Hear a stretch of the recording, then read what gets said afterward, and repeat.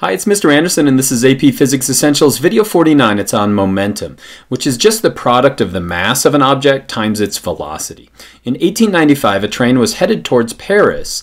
They were a little bit behind schedule, didn't apply the brakes in time, and it came shooting out through the train station. What was their problem? They had too much momentum. And if you were to ask somebody what is momentum, they'll probably come up with a pretty good definition that would fit in physics. Momentum is always going to occur if we have an object that's in motion. And if you want to calculate it, you simply multiply the mass of the object times the velocity of the object. The greater the mass, the greater the velocity, the greater the momentum is going to be. And so if we want to change our momentum, what could we do? Well, we could decrease the mass, we could increase the mass, or we could change the velocity. What's the easiest way to change the velocity is to apply a net force to that object. If we apply a net force to the right to this object, what are we going to see? We're going to see an increase in momentum towards the right. Let's say the object is moving towards the right and we change the net force on the object. What's going to happen? It doesn't happen instantaneously, but what we'll see is a change in momentum that reflects that net force. And so if we define momentum, the equation is P equals mv, where we're multiplying the mass of an object times the velocity of the object. So if we have this cart here, a 1.0 kilogram cart, and it's moving with a velocity of 2.0 meters per second, figuring out its momentum is really easy. You simply multiply 1.0 times 2.0, and so our momentum is going to be 2.0 kilogram meters per second. And so if we add velocity to the right, we're going to increase that momentum.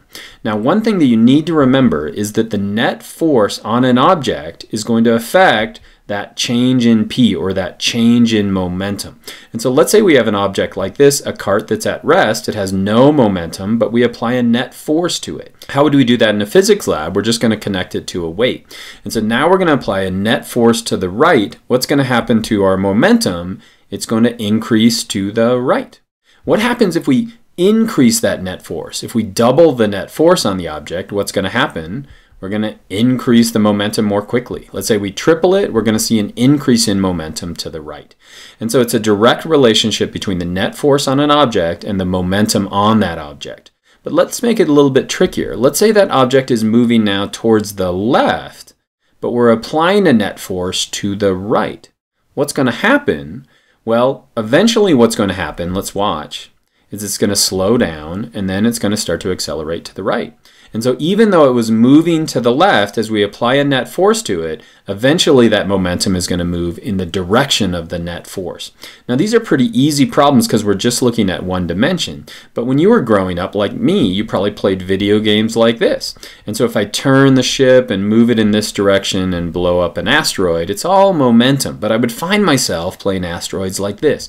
I'd be moving in one direction, but I'd be applying a force in another direction. In other words, my momentum is in that direction, but my net force is in a totally different direction. What's going to happen to that? Well, it doesn't happen instantaneously, but what's going to happen is that ship is eventually going to move in the direction of the net force. And so did you learn to justify the data we need to collect to show that the net force eventually impacts the change in momentum? I hope so, and I hope this was helpful.